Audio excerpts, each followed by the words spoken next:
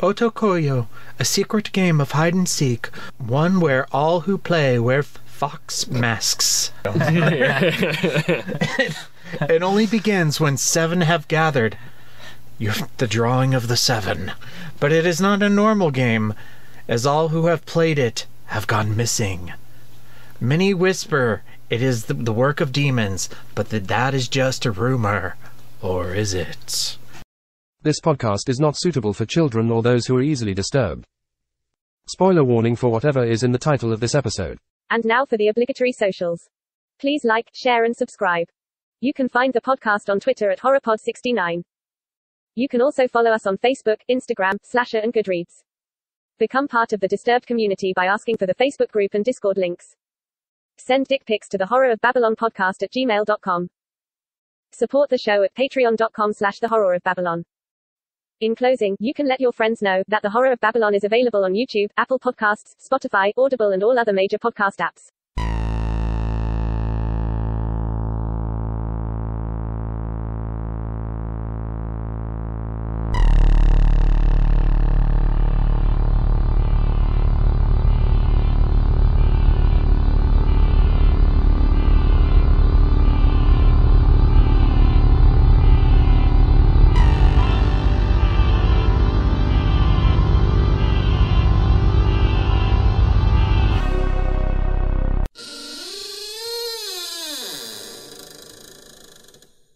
Five, 6, 7, 8, 9, 10. Ready or not, here comes a bonus episode of The Horror of Babylon, where we discuss Kakurenbo. I am Ryan, and with me as always is Daniel. Say hi, Daniel. Hi, Daniel. And Hef is here too. How y'all doing? Good to be here. And thank you to our patrons. We don't have 7 yet, but once we have 7, there will be a death game. Yes! Yes! So 2 more. But the first player is Abigail the First, Breaker of Chains, Mother of Dragons, and Logan, the Full Metal Patron, and Ben the Fourth, Patron of Hope, and Mia the Fifth, the Rainmaker. She makes it rain, yo. And thank you to Horsemen Comics and Gaming, which you can visit at the Morgantown Mall, Morgantown, West Virginia, the Mall Robinson in Pittsburgh, Pennsylvania. You can shop online, shop.forhorsemancomics.com. And if you make it into the store, say hello to the one who's not only the 5th demon, but he's also the 6th, 7th, and 8th demon, Ronald III, Grampus of Christmas. I like how he skips the 4th. He's the 3rd, not the 4th, but the 5th, 6th, 7th, and 8th. Well, because the 5th one was the surprise one. Well, surprise. So we are doing a giveaway. For Horseman Comics has given us 4 sets of Magic the Gathering Secret Layers. We gave away our first one yesterday on February 3rd. It was a foil Evil Dead Secret Layer that went to our patron, Logan II. Next month, we are going to give away a Princess Bride Secret Layer, and anybody can win that. You don't have to be a patron, so stay tuned for details on that. That'll be coming soon. Thank you to 4 Horsemen for giving those to us to give away. And trigger warning, a whole bunch of kids die. A whole bunch. A whole lot of them. But all they wanted was hot dogs. And none survive. But they live for a little bit longer in the phase of a light bulb. In our history with Kakurenbo, this was on Toonami. They put it on Toonami for Halloween in like 2005, 2006, something like that. And I saw it then, and I thought it was awesome. And I rewatched it in college and thought it was awesome. And then hadn't seen it for like 15 years, and it's still good, but I don't think it lives up to the nostalgia for me personally. I remember, I want to say that I have a memory of when we had that anime club in high school that we watched it in there. I think. If you did, I wasn't there. Okay. Maybe it was. I have seen this at some point, but I don't remember. I don't exactly remember how I've seen it. I remember we watched Fooly Cooly and The Cat Returns. Those are the only things I actually remember watching. That was quite the dynamic. Well, it had to be stuff that was short enough. to keep the attention. No, because we only had a limited amount of time, so it had to be short. Yeah, I think I came in at like the tail end of that. So I think you and Wes, I think, were running that for a little while before I even knew it was the thing. I'm not sure. I don't know. I have a lot of false memories in high school too, so there's that. This was my first time watching Kaku Krabby Patties. The vampires are pure myth, superstition. I may be able to bring you proof that the superstition of yesterday can become the scientific reality of today. Background, this short film premiered at the Tokyo International Anime Fair, where it won the award for notable entry in the general category. It was the general category. It's like, there's no generals in this. The fox demon is the general of the demons. Oh, okay. You know what? Yeah. Fair. It is written, directed, and produced by Shuhei Morita, who you may know from Tokyo Ghoul or Ninja Batman. And I wanted to we don't normally shout out the composers, but the score was written by Reiji Kitazato, who also did the music for Gankutsuo, the Count of Monte Cristo, which is fantastic. And as I said earlier, this anime was shown on Adult Swim for Halloween in 2005. So if you've seen it before, that's probably where. And that's that. Another story in the classic, infallible three-act structure. Good enough for Aristotle, good enough for The Simpsons. Mr. Sislak, I have a feeling there's going to be one more act to this story. Well, I'm not hanging around for that. 4 acts. Structure and themes. So my first question I wrote was, who is the target audience? Like, To me, it almost felt like kind of a showcase, like of what they could do with animation at the time. Because I don't feel like I saw a lot of this back like during to 2005. Like in 2005. Yeah, this like is the cell shading kind of thing. It was one of the first ones I saw, yeah, for sure. Yeah, I feel like this was more of an animation showcase rather than an exclusive like target audience kind of thing. It felt like something that was trying to win an award. Okay, so about the animation, what do you think of the animation? Now, see, I'm partial to these. I'm a huge fan of the Wind Waker, the Zelda game Wind Waker, and it does this like the cell shading thing.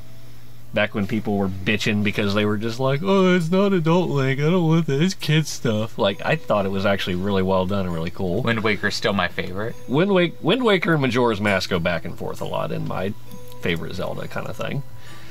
But I think this, I like this as far as the actual animation, because I don't feel like there's just not a whole lot that do it, and I think it's really neat to see every now and then. It makes it stand out, I guess. It does, yeah. It's unique. Whenever I like cell shading, I like things with a little bit more color, and this didn't always have, or it had a lot of color, but it was mostly all black and red. It was mostly black and red, and like everything's veiled in shadows, which, you know, it's being spooky. I felt like light tones, like the shades of light, were what really kind of pulled this one. A lot of, and I think maybe that's like what a lot of that animation was trying to do, was just like show how they could really show brightness and darkness. Yeah, I can definitely see this being a showcase. Like they're going, hey, we have this art style we want to try. Let's make something with it. See, I've seen more recent animations. Like Netflix, I think, had a few and like animes specifically like this. Like I think Knights of Sidonia is the one I remember the most prominently. Yeah. That kind of does this. Yeah, it does kind of do this. And I remember the first time watching it, and I couldn't figure out why it was off to me. Like, I kept watching, I'm like, there's something weird about this, and I couldn't figure it out for the longest time. And then it hit me that that's what they were doing. It was like a CGI kind of cel-shaded things, because some of those portions of Knights of Sidonia, I was watching it like a traditional hand-drawn anime, and I couldn't figure out why it was doing something to my eyes that it doesn't normally do. And then I realized it was like a cel-shaded CG kind of thing. I do think I know the target audience, though. Adult Swim watchers from 2005. Sitting here watching this now really did strike me as something that if I would have watched in 2005, it would have been like my favorite thing ever. I could definitely see that. Yeah. I do have a more fond memory of it. Like, I remember bringing it up, and I've seen it. I had seen it before, but I'm like you, I hadn't watched it in like 15 years, so I was just like, I remember I liked it when I watched it, but I remembered next to nothing about it whenever I watched it this time around. It really just reminds me of like either those really short animes or those one-shots they'd occasionally play, and and you'd see it and you go, oh, I love this. I'm so deep. It's like when you bought the Yu Yu Hakusho movie and it's just like, what's this other Ninku thing? Yeah, it's exactly that. That's an OVA for a very long-running series. It's not a one-shot. That's what it felt yeah, like. But people who see it don't know that. We never got one over here. But that's what it really reminded me of watching it now, was even if I would have watched this maybe even just 10 years ago, I probably would have ranked in like Daniel's personal favorite things. Has a lot of stuff I like in it. That's who I think the target audience was. So older teenagers. They're coming to get you, Barbara. Speaking of teenagers, let's talk about kids who are not quite teenagers. Jump to characters. I have two categories. I have the kids and the demons. Daniel, what did you think of the kids? Is asking for it a theme? I don't know. Hey, all these children have gone missing. Let's go to the exact spot they've all gone missing. Yeah, I don't... It's not like they heard a rumor and it's a rumor kids are missing. People know kids are missing. I guess you can justify it if you're looking for your sibling. Yeah. Or you're going with your friend who's looking for their sibling. Other than that, what are you doing? It's not even like there's a rumor of a prize. Or if there was, I missed it. Yeah, no, there wasn't. Like, if there was even if it would have been like a misleading prize, like you get to be it. A secret game of hide and seek. Yeah. One where all who play wear fox masks, and only it begins with 7 have gathered. It is no normal game. All who have played it have gone missing. I really don't want to blame the victims, but I was sitting there watching this going, why would you go? I understood like the one kid, he's looking for his sister. I'd go look for my sister. I'd go look for even a really good friend. But everyone else, I'm like, guys, why? You got like the chubby bully who wants to show the demons what's up. Tough. I don't believe in no demons. It's a hot dog cart. It's a hot dog measuring contest. But something's obviously happening. There's thousands of light bulbs at the end of this. Yeah. So, I don't know. That's what I was thinking by the end of this.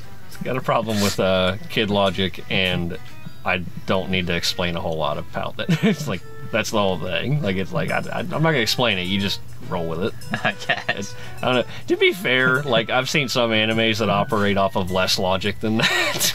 And I still watch them. I'm just like, I mean, I guess. At least this one has the benefit of being short. The demons. I liked these. Yeah, I like the demons. I thought, the little dudes made me laugh, but not in exactly a bad way. I was like, look at this little guy. I like the sound that the one makes. Yeah. I like that they don't talk, aside from the main one. I did like that they don't talk. I'll get more into that in Kings and Koontzes. That also kind of goes into my King versus my Koontz, because it's honestly like I thought the demons like as far as how they were designed were really neat. Like they were all unique. Like they were uniquely different from one another. Which they all look different. They all kind of had like this wooden robot aesthetic. Yeah, it was like I picture this. I would pitch this to somebody. It's like if FNAF and the Beast from the East had a baby. I wanted to talk about Beast from the East in this. How do you think they do? I don't know. It's like we just randomly did these two things. One's like a horrible game of tag, and one's a horrible game of hide and seek. We'll put the Beasts in this. Would they just keep making up new rules? They would. Yeah. The Beasts are the demons. I'll kill you all! I'll drive you crazy, and I'll kill you all! I'm every nightmare you ever had. I am your worst dream come true. I'm everything you ever were afraid of. Scary shit. Is this short film scary? I think it would have scared me if I was like 20 years younger. I remember thinking it was creepy, and I still think... I think that... it has a creepy tone. It has a...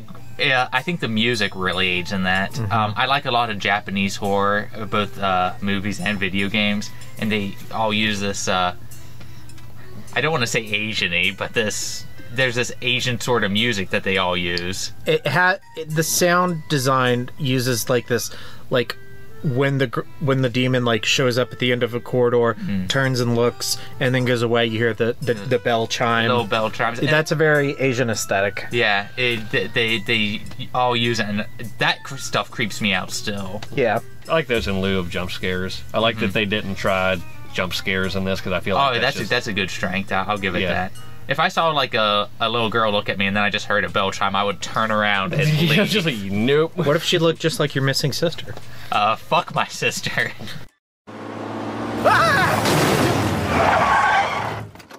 Oh my God, are you Stephen King? No, I'm Dean Koontz. Oh.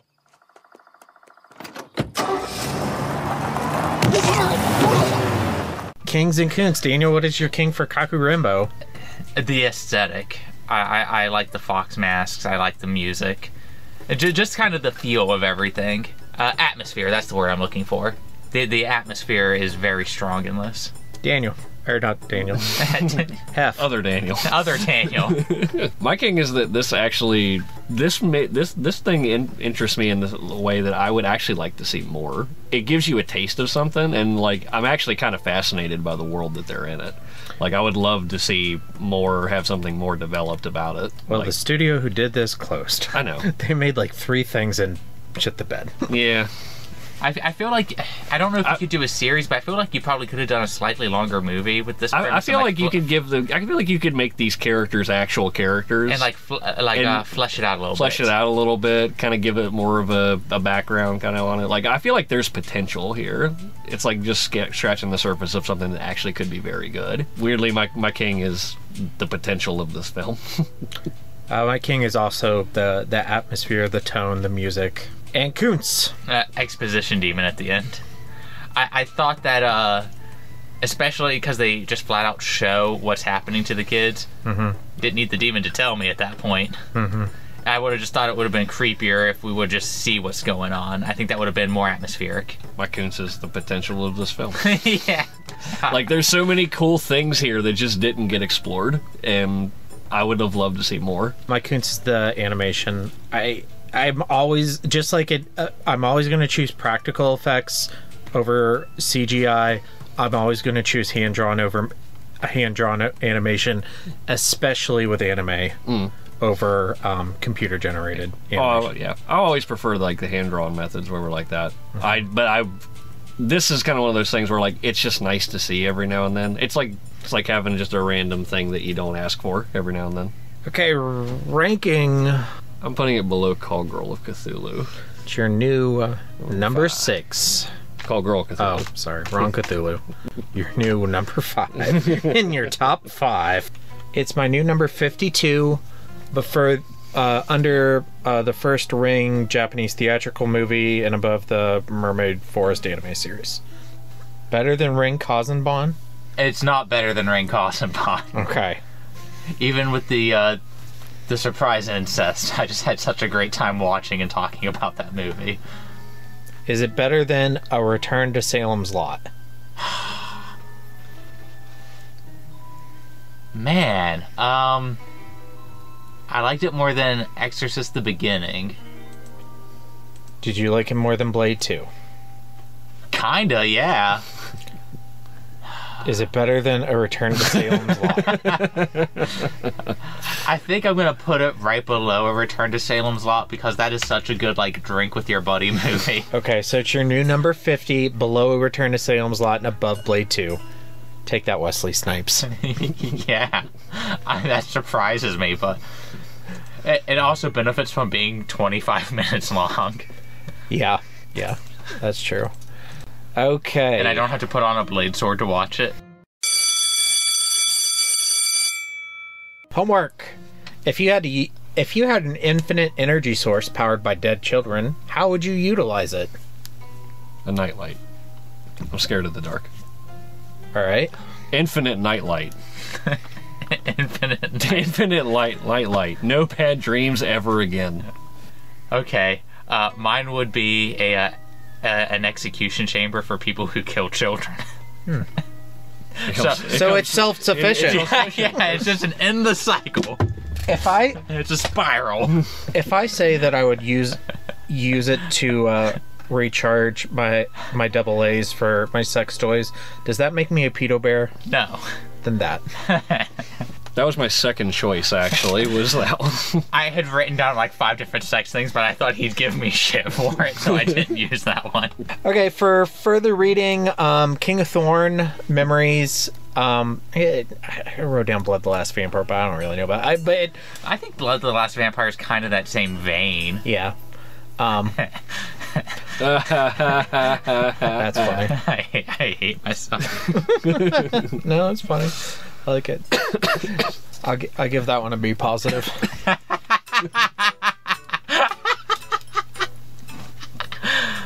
Any other recommendations? I don't know. I don't think I can beat that.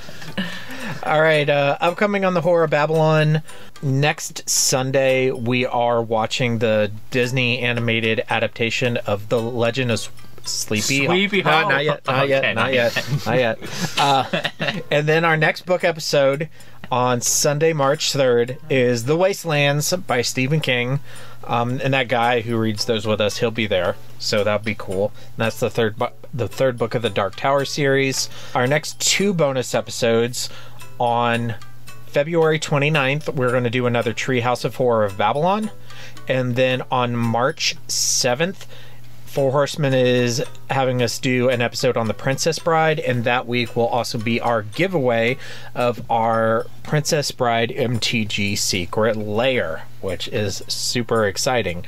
Speaking of exciting, thank you to our patrons, Abigail the First, Breaker of Chains, Mother of Dragons, Hiya! Happy Easter! and Logan, the Full Metal Patron, and Ben, the Fourth Patron of Hope, and Mia the Fifth, the Rainmaker. She makes it rain. Oh, she makes it wane.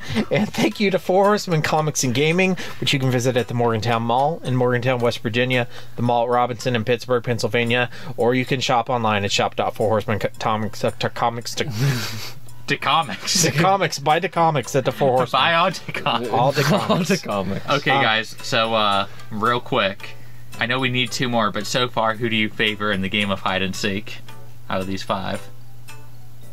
I'm gonna say the same as your battle royale to Mia or Abby. Yeah, that's awesome. Yeah, same so far. Yeah, no offense to the guys, but I don't know any of these people. Guys don't know how to hide or seek. No, we prefer tag. Yeah. Red Rover.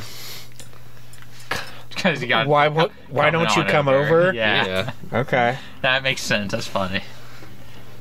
Thanks, everybody. All right. Thank you guys for rewatching and watching Kakurenbo with me and recording tonight. It was a good time. It was a good time. It ranked a lot higher than I thought it was going to. Yeah, number 50. Yeah. Thank you to our patrons. Stay tuned for our socials and stay scary. Stay scary. Stay and scary. Congratulations again to Logan for winning that giveaway. Woo! Woo! Full Metal Deadite. And now for the obligatory socials. Please like, share, and subscribe. You can find the podcast on Twitter at HorrorPod69. You can also follow us on Facebook, Instagram, Slasher, and Goodreads. Become part of the Disturbed community by asking for the Facebook group and Discord links. Send dick pics to the Horror of Babylon podcast at gmail.com. Support the show at patreon.com/the Horror of Babylon. In closing, you can let your friends know that The Horror of Babylon is available on YouTube, Apple Podcasts, Spotify, Audible, and all other major podcast apps. Stay scary.